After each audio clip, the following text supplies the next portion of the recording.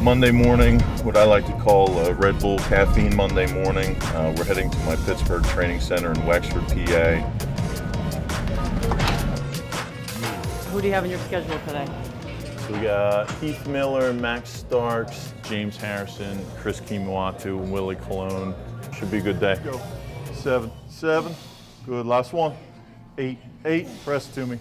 Nice. The biggest thing we look for is what are the athlete's weaknesses? Do they need mass? Do they need speed? Do they need strength? And everybody's different. Everybody who's in here today will be doing an individual program that's for them and for their needs. Up. When I get ready to work with James, I'm preparing for an hour or two mental joust. 2, come on, man. Hips up. You check my resume, man. Let's go for a second. What? 20. Here we go. No. Oh, 10. I'm sorry. I forgot. 1, 1. Get it, get it, get it, get it. I'll get that one. You want me to get that one? I told you. If I don't say nothing, grab it. You see it just from, me and him joking around, but, he has the desire to make you better. So if it's not broke, I'm not gonna fix it. There's not too many guys that can work out 3 or 4 hours a day as intense as he is. I mean, he's a guy who can, close grip bench press 500 pounds, at 250 pounds body weight. He's been training hard with me for about 5 or 6 years now. He just keeps adapting and adapting and getting better and getting stronger and getting faster. He's just an amazing guy. I'm in the car a ton, probably anywhere from 1,000 to 2,000 miles a week, just basically going all over 2 states. In my Cherry Hill facility today, we'll have Todd Harrimans, Winston Justice, and Jamal Jackson, all offensive linemen from the Eagles. Brent Selleck, one of their tight ends. A.Q. Shilpley, one of their centers. He's an ex-Penn State grad. He'll be in today too. Let's go 10. Go. And with Todd, he's a very big guy.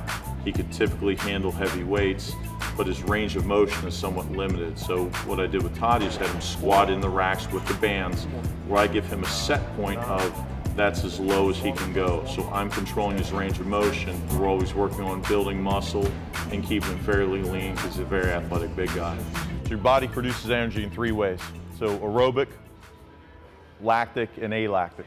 Okay, so we do alactic, which is your stored energy, and lactic.